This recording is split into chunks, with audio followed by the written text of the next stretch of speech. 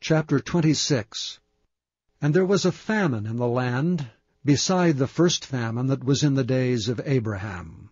And Isaac went unto Abimelech, king of the Philistines, unto Gerar.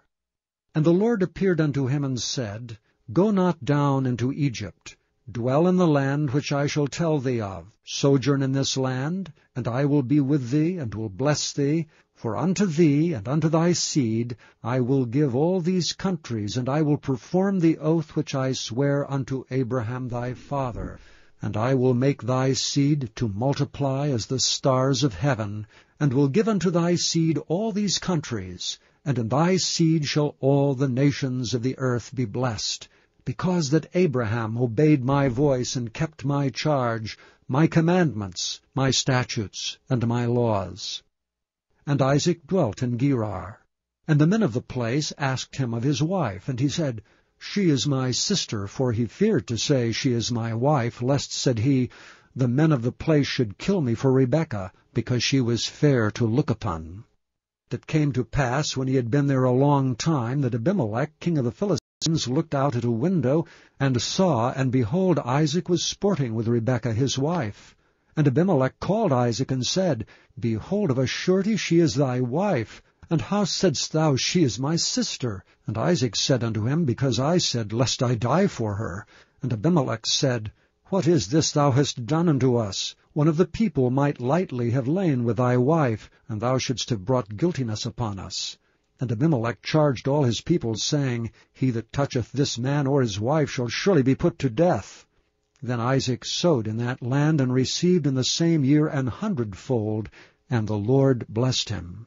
And the man waxed great, and went forward, and grew until he became very great. For he had possession of flocks, and possession of herds, and great store of servants, and the Philistines envied him.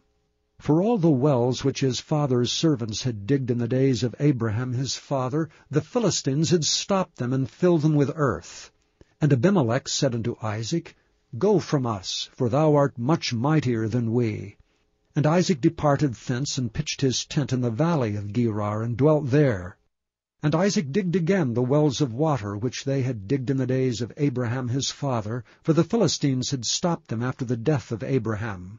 And he called their names after the names by which his father had called them. And Isaac's servants digged in the valley, and found there a well of springing water. And the herdmen of Gerar did strive with Isaac's herdmen, saying, The water is ours. And he called the name of the well Esek, because they strove with him.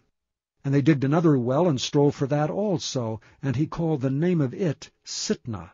And he removed from thence, and digged another well, and for that they strove not, and he called the name of it Rehoboth. And he said, For now the Lord hath made room for us, and we shall be fruitful in the land.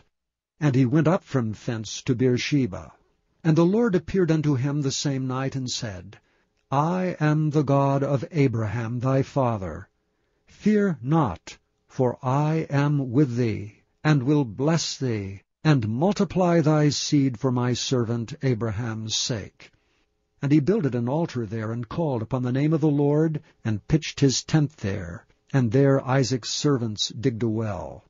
Then Abimelech went to him from Gerar, and Ahuzeth, one of his friends, and Phicol, the chief captain of his army. And Isaac said unto them, Wherefore come ye to me, seeing ye hate me, and have sent me away from you?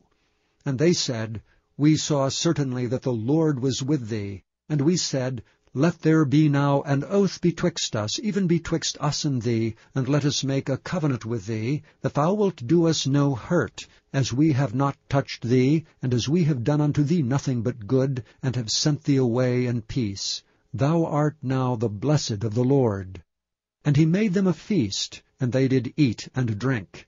And they rose up betimes in the morning, and sware one to another, and Isaac sent them away, and they departed from him in peace.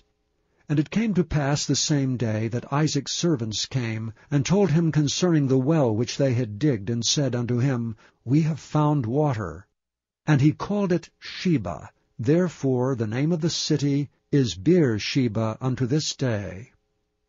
And Esau was 40 years old when he took to wife Judith the daughter of Beri the Hittite, and Bashemath the daughter of Elon the Hittite, which were a grief of mind unto Isaac and to Rebekah.